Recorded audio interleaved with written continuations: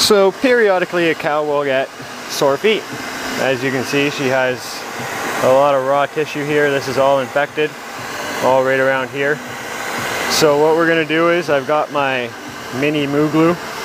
Dad's got himself a block, and he's just drying off the hoof. He's gonna make sure the block is nice and dry as well. We're gonna take our mixture of glue, as you can see it mixing up the spiral tip, and we apply it to the block. It's two different mixtures of glue that compound together to make one. And then he'll put the block on there nice and tight.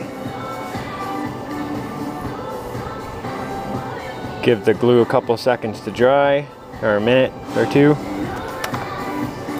And then I'll wrap it up with a wrap.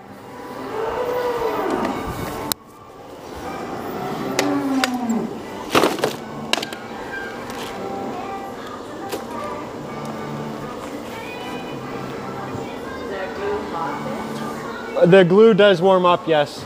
It when it combines together, the chemical reaction heats up. But it does. We still have to heat it a little bit on colder days to make sure that it dries properly. Otherwise, it doesn't set as quick or at all.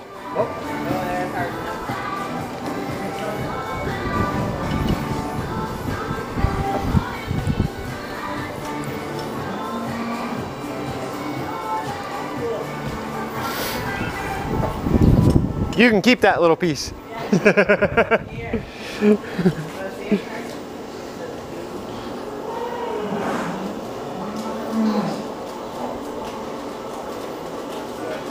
So I'm just getting my wrap ready, and Dad's still fiddling with the foot, making sure everything's all cleaned up nice. You can see the glue is starting to harden up. We'll give it a few seconds though and make sure it gets really hard before we let her go. Take a shot from this side. So this is what the foot looks like. There's the block, and then here's the infected toe. By the time she's all healed up, she'll be good and ready to go. And get that fly out of there before it lays eggs. So now I'll put my wrap on, nice and secure. Make sure the toe is all wrapped up properly.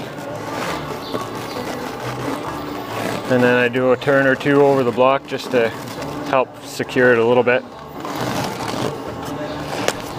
Break the wrap, tuck it in, make sure it stays on for a day or two.